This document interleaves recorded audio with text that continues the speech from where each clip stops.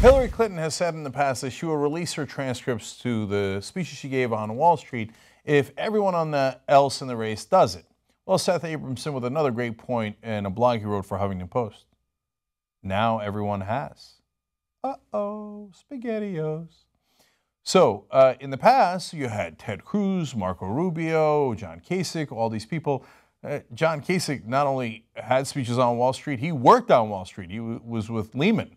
So that was deeply problematic for him. But they were all out of the race. So the only two people left in the race are Bernie Sanders and Donald Trump, who haven't given any speeches on Wall Street. So according to her own standard, she should now release all of her transcripts. Now, of course, she won't. The reason is she made about $12 million in speaking fees to just financial industry groups in the recent past. That's a lot of money. She didn't go over there and yell at them. That's not what they pay her for. In fact, she gave 3 speeches to Goldman Sachs, all at $225,000 apiece.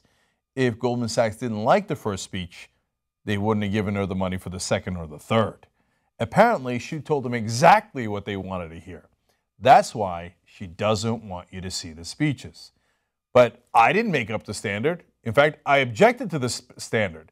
Hillary Clinton is the one who came up with the standard. If everyone in the race releases their transcripts of speeches to Wall Street, she will do likewise. Well, now we have met that standard, and it is inarguable.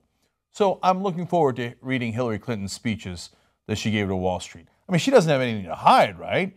And she didn't lie about that standard, did she? Let's find out.